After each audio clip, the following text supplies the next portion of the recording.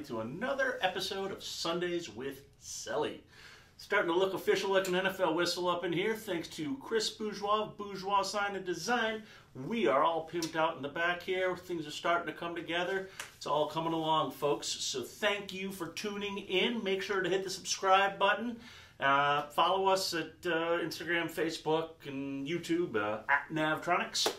What are we talking about today? Today we are talking FLIR cameras. In particular, the M300 and the M364. I was recently down in Florida with center consoles only, revisiting the Reef Runner Raymarine install that we did for them. That boat got an M364C camera on it. It's a ridiculous camera. It's awesome. It's a dual payload, which means you've got a daytime viewable camera and a nighttime viewable camera, and it allows a mix of an overlay together to get the best of all worlds for situational awareness. That camera, it's also about $20,000, give or take. It's a pricey piece of kit. That same payload, the daylight viewable payload, is available on an M300 series camera. That's a single payload. It is a low light, daylight viewable camera. So if there's any ambient light in the area where you're using it, whether it's a full moon or city lights or anything, it's going to give phenomenal image quality. It's not going to give you that FLIR image quality, but it's also $14,000 less than that M364.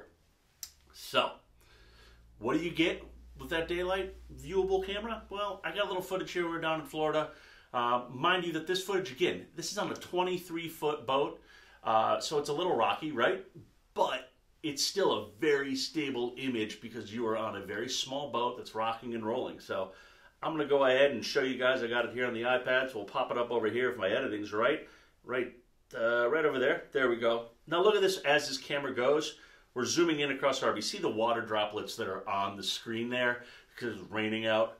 But as we zoom in, we're going to start to see that this thing, I believe it is a, 30 times optical zoom on this. So as we over zoom, we see these water spots aren't an issue. Now you see this latency and lag in the image video. That's just because of the Wi-Fi transfer of the video. The camera keeps a very clean image like this all the way along. Now again, as I said, we see the boat's kind of rocking and rolling, so this is stabilizing that image to give us a much cleaner image.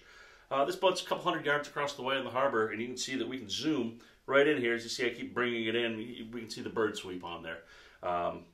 And it kind of levels and stabilizes itself out in that 30 times zoom. And this isn't their long-range camera. This is just their standard 300 or 364C camera. As you see, as we zoom, back out here, you get an idea of just how far away it is, and the fact that we've got the water on the lens, and we're still getting that incredibly sharp image right there. The other option we got is we're going to the boat ramp. We're just getting ready to pull the boat out. We've got this sign in front of us. Again, a couple hundred yards away. You can't really read it.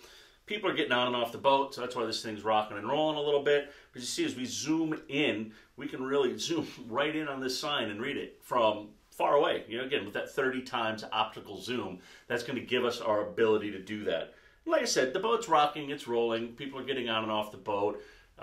This is a lot of camera for a boat like that. I don't necessarily think most people are going to go put even a $6,500 camera on a 23-foot center console, but you can. This has some gyro stabilization built into it. It does pan, tilt, and all those kind of things. So you can really see, look how much that thing zooms right in on that. And because we have augmented reality, that's why we're also seeing a compass heading coming across there as well. So this thing's really awesome. Everybody knows FLIR. Everybody knows them as their, thermal imaging cameras. Sometimes you hear them talk about a dual payload, and it might give you that daylight, but this is really what that's bringing to the table. It's bringing the ability to have this kind of a zoom, to look at things that are further away. If you're on a more stable platform, let's say you're on a 40-foot sporty or something, that camera image is going to be just that much more stable. You maybe want to take a peek and see what the guy fishing a quarter mile away, what he's doing. You can go scroll right in there on your screen and take a look. You're looking for somebody in the water. This is really great. You can pan and tilt and look around and find them. And you've got that ability. If this is tied in with a Raymarine system like it is on the center consoles only boat, you can touch a spot on the screen and say, you know, slew to Q. I just want this camera to track the lighthouse or a buoy, and it will just sit there and continue to track it till it's out of range, or an AIS target. So you've got a lot of functionality built into it. It's really cool. It's really slick. And I think a lot of people just assume FLIR means it's night vision.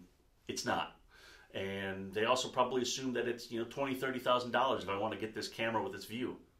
It's not. You can get it at $6,500. They've got different incentive programs going on throughout the year. Sometimes you can find rebates for a couple $100 on it. So really slick. Works with all the major manufacturers across the MFD circuit. So you can do it and you control your screen. You can do what they call a JCU, so you can do a remote. If you don't want to be swiping on your screen, you want a little smoother control of it, you have the JCU remote functionality of it. So that's it. That is Raymarine's FLIR M300 and 364 cameras. And that's all I got for you guys today. Thanks for tuning in. As I said before, make sure to give us a subscribe and a like on YouTube, Instagram, and Facebook at Navtronics. And we're going to be putting together some stuff. I think we got a virtual boat show coming up here pretty soon. We're going to be doing a bunch of content for you. We've also got a lot of great news in the works coming into spring here. We got a lot of new stuff. You're going to want to follow. You're going to want to subscribe. We got cool stuff coming up. Trust me. The boating itch is getting strong right now if you're in New England and it's February. It's cold. We've had a couple of warm days to tease us. We're going to be scratching that itch real soon for you guys. So be sure to stay tuned. And until next time, guys, I'm going to hang out. Peace.